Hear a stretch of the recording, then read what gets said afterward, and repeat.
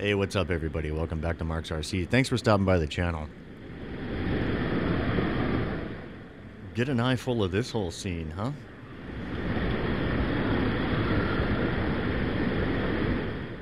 So, I think early on I'll take a quick moment to talk about some of the modifications that I've done to this thing in the last week or so. It got the wider foam treatment. I kind of wanted to push the sidewalls out on these tires. And I seem to like the look a little bit more. What else did I do to this thing? Oh, it got black set of stamped steel beadlocks. I traded some stuff around. This had the silver set, but they're black now. Threw a spare tire in the back. Big work there. What else? That's about it. I think I'm just about ready to clear coat this thing and matte coat it. I got to put the headlight lenses in and a couple other small little detail things. But this build is definitely nearing completion. It's obviously kind of like a running work in progress. Nice three-wheel. This little spot right here, just absolutely perfect for this thing.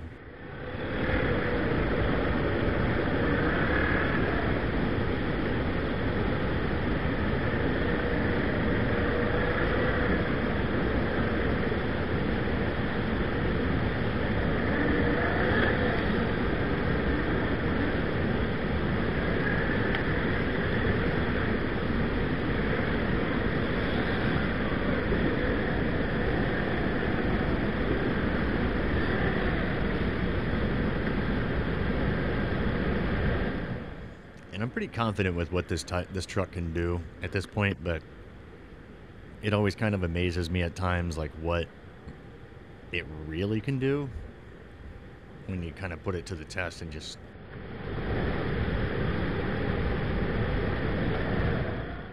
There's often times where it rarely do you say it didn't do it. And I blame the tires. It's definitely that setup and the motor. A few months ago, I put one of the Injora, upgrade motors in it. Same thing as the Barrage, I believe. I think it's a 50 class. I'm not sure exactly how many turns they are.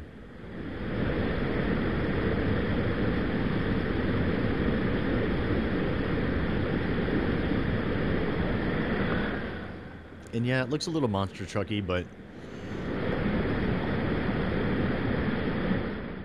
it also depends on which way the wheels are turned, and it kind of looks a little more normal here in just a second. And I don't know if I really want to change it, because that doesn't look too bad. I think that, proportionally speaking, I'm pretty happy with the way that looks now.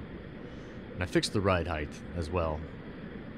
I gave it essentially that coil mod that I talked about in the D90 video that I put up just yesterday, where I take the gold coils that come with the set of telescoping Injora shocks. They send out 3 sets of coils with that set of shocks. There's some more hyperspeed for you.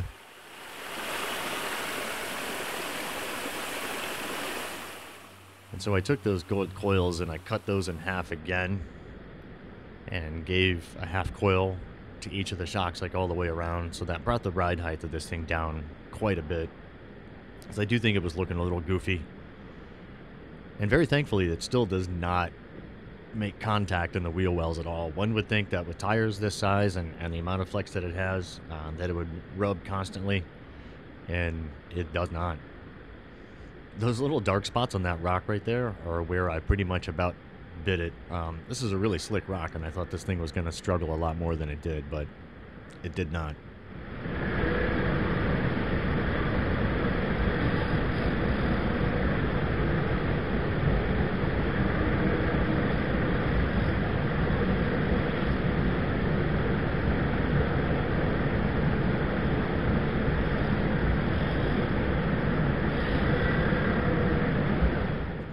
It's hard to convey how steep that is, I guess, in video, but that's a pretty legitimate... Speaking of pretty legitimate, I mean, why would I come back here? I don't know. This is one of my new favorite spots to go.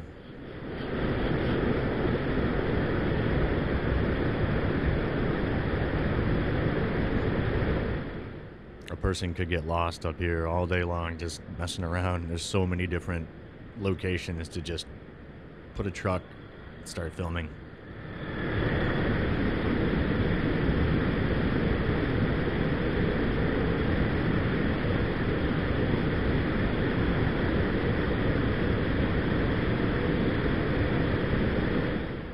So I think proportionally speaking, those tires and wheels are now, I think that's pretty set. That's where the chrome lugs kind of shine right there. I like that.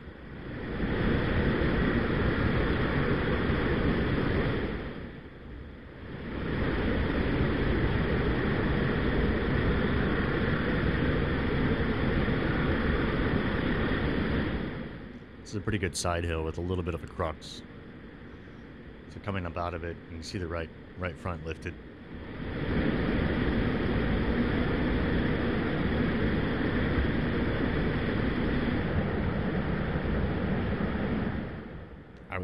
I loved the way it just sort of kissed that tree and pushed it out of the way. I liked that. I don't know why. Just did. And then there's this tiny little wash bowl right here.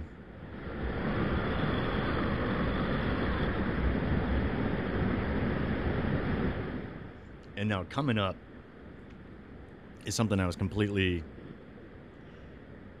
surprised by. I'll cut to it, obviously, here in a second.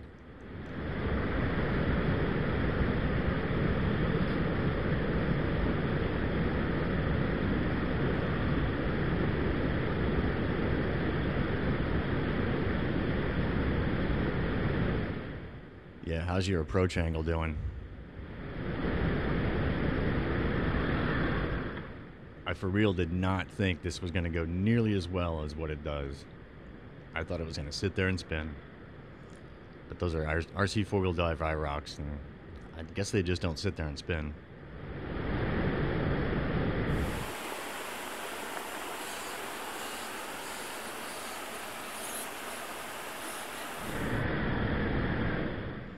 Now this little spot right here actually kind of feeds that narrow little body of water that I was sitting to at the very start of the video. And so it's kind of like this little river that comes out of what appears to be a cave. And in the video, I swore, I was like, oh wow, is that a skunk sitting in there? No, it's not. It's just a rock. And of course there would never be a skunk hiding in a little cave by the river, but for a brief second, it had me.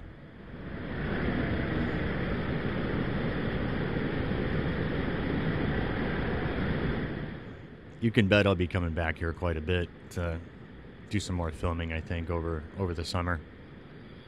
There's a lot more places to go. It won't be just in this location. This was impressive as well. This is basically coming back down that whole bathtub area where I was talking about it being really slick. That whole layer of rock right there is entirely different than everything else, and it's incredibly smooth. I really did almost bite it. But the truck just sticks like glue the whole way down, even being off axis a little bit.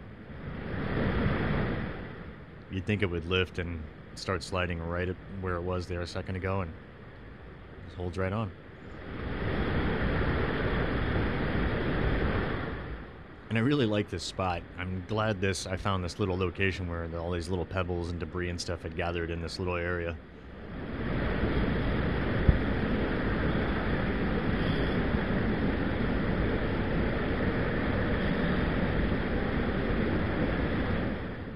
Pointing it at the stars on this one, folks.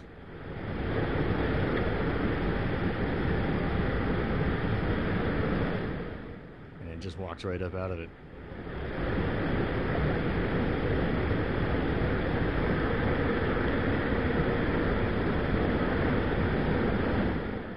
Coming up on the end of it here.